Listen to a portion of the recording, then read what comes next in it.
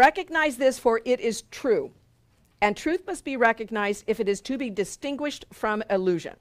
The special love relationship is an attempt to bring love into separation. And as such, it is nothing more than an attempt to bring love into fear and make fear real. This is very important from the Course's perspective. Let me finish the paragraph. We'll come back to that. In fundamental violation of love's one condition, the special love relationship would accomplish the impossible. How but in illusion could this be done? It is essential that we look very closely at exactly what it is you think you can do to solve the dilemma which seems very real to you, but which does not exist. You have come close to truth, and only this stands between you and the bridge that leads you into it. And so this is trying to say you cannot bring love into fear. We must take fear and bring it to love. Now, it seems like a subtle change. What's the big deal here? Greatly. Because if you bring love into fear, you mean that the thing that is going on is real. You've given it power. Just like you've made what the baby did real. Did the baby do anything real? No, it just did nothing. That was nothing. But when bigger bodies do these silly things to you, it's something. It's still nothing. When you take love and say, well, we need to fix this person, you're saying there's something there that needs to be fixed. There's something wrong. There's something that is inferior in them.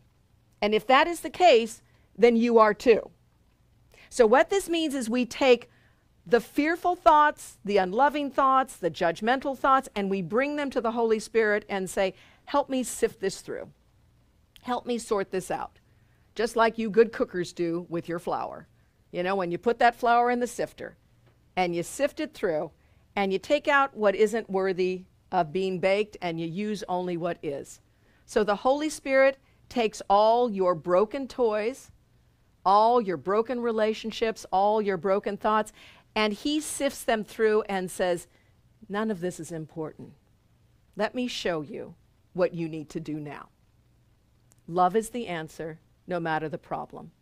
You're not going to get there by saying, oh, if I just patch this relationship up, it'll be all okay. No. You know, what is not love is only fear and nothing else, and fear is the opposite of love, and what is opposite to love really has no power because love is all-encompassing. So none of that even exists. Does that make sense? So we need to look at it like this. Let's not make the problem real by saying, I got to fix this person. Instead, let's say, let me bring this to you, Holy Spirit. What would you have me do? Because we have a lot of ways that we can make our specialness look good. You know, we can look really good in our specialness. I'm going to do this. I'm going to do that. And then they didn't even respond. I don't know what to do with them. But I tried my best. I was being holy. And what this is saying is, no, it's not up to you to be holy. It's up to you to step back and let him lead the way. What would you bring my broken toys to God and let him heal them for me?